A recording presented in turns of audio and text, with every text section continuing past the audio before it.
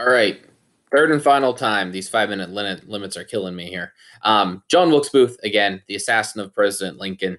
Um, Lincoln and his wife were just about a week after the war ended. They had gone a couple blocks from the White House and were taking in a play called Our American Cousin, sitting in a private booth, no pun intended. And then Booth came up behind them, shot the president in the back of the head. President died later on that next morning, actually at a home across the street. Booth leapt from the box where the president was, and it's a good jump. I'd say it's about 10, 12 feet down. Landed on the stage, actually ended up breaking his ankle, and there was a horse that was waiting to whisk him away. And then for 12 days, which seems crazy to me, John Wilkes Booth was on the run. The idea that the assassin of the president could not be found. He ended up being tracked down to a barn in Virginia.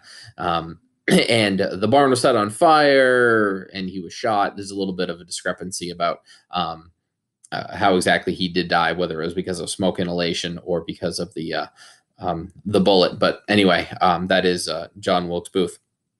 And then we get to the consequence of the war. Well, the big one is slavery's over, right? So the 13th Amendment that is later passed in 1865.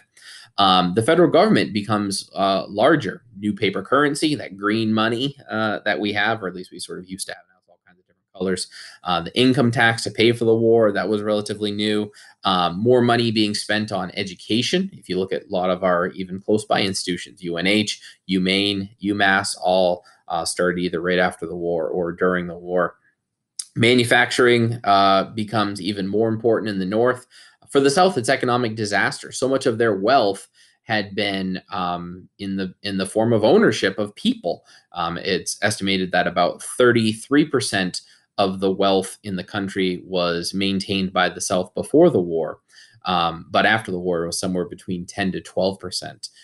Because, someone might say, well, I have, I'm worth $50,000. Yeah, but if 40,000 of that is the ownership of slaves, then and all of a sudden that investment seems weird to think of a slave as an investment, but that's gone. And then also just fundamental things like animals being killed, crops, machinery being destroyed, railroads destroyed. All of those things led to ruination for the South. So then we end with a time called Reconstruction. And with Miss Kloss, that's what we'll talk about, where with Reconstruction, of course, there is no President Lincoln to lead that Reconstruction. All right. I would encourage you, if you have any questions about anything we've gone over through this unit, then please ask me. And, even once the test is handed out, if you have any questions, hopefully the assignment here will help out a little bit with some recall. It's one of those crossword puzzles, so just paste your screenshot here.